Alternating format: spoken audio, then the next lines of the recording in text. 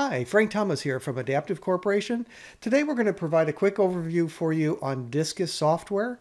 DISCUS Software is a utility that's used for creating first article inspection assets. There are two of them. If you're an aerospace company, you're creating an AS9102. That's supported by DISCUS Software. If you're a automotive or mobility company, truck company, or most industrial manufacturers, you probably work with PPAPs.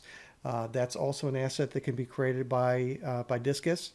The output of DISCUS, we're basically taking in a PDF drawing that is created from any kind of a CAD utility, and we're ballooning that. As we're creating the balloons, it's creating entries that go into the AS9102 or the PPAP. So it's helping automate that process. If today you already have a PPAP, for example, that's a custom PPAP, probably in Excel, we can certainly use that format in our software because, again, the output of DISCUS is an Excel format. So if you have a custom template, we can absolutely use that. We don't charge anything for including that as part of the deliverable in the software. So I'll just run through some general capabilities on the software. What I won't be showing today, in the case that you're an aerospace company watching this, one of the abilities of DISCUS is to be able to synchronize first article inspection data into NetInspect. So NetInspect, depending on the project that you're working on in aerospace, is a system of record for first article inspection assets.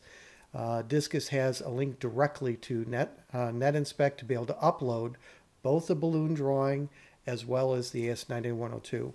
When we create the AS9102, by the way, for aerospace, we're creating all forms. So forms 1, 2, and 3.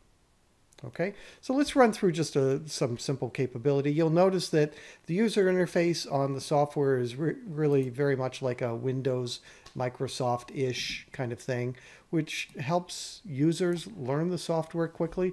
Most of our users are able to get fairly comfortable in navigating and using the software within about a week. We provide training as part of the software. We don't charge for training, or at least the initial training. Plus we have web videos and whatnot for refreshers and updates and the like as well. So we'll go ahead and we'll balloon. We'll start with some notes to begin with.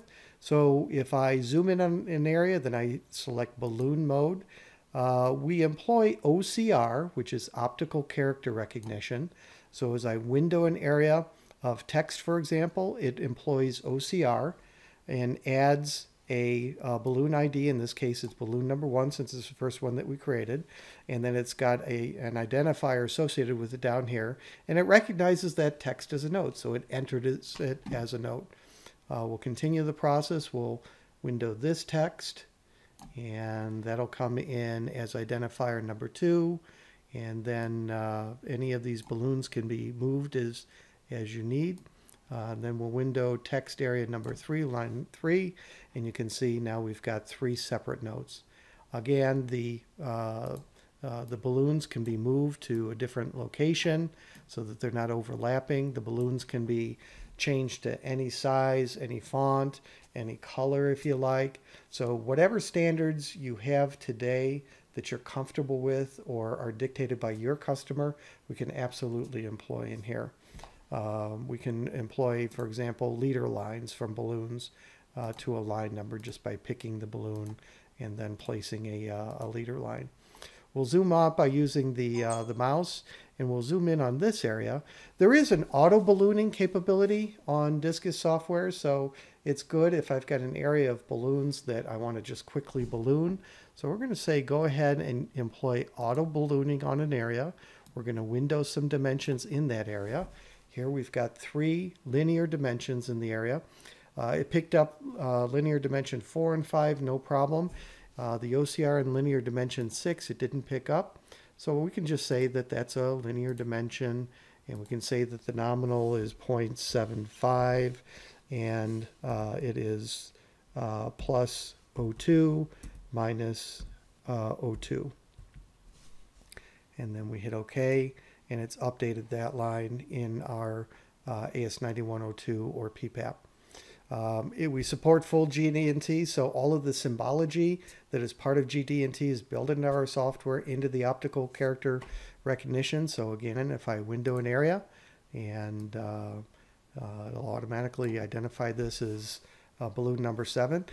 Down here you can see that it shows as profile of a surface, and it shows all the reference datums in the right order, reference datum A, B, and C down here, and captures the full GD&T. So the bottom line is I can use this utility to go through and balloon the drawing very quickly. Once I've created the drawing, I can save the balloon drawing as a PDF, so the output of the balloon drawing with the balloons that we've created goes out as a PDF with the balloons. And then I can also output the Excel version of the template to a standard format.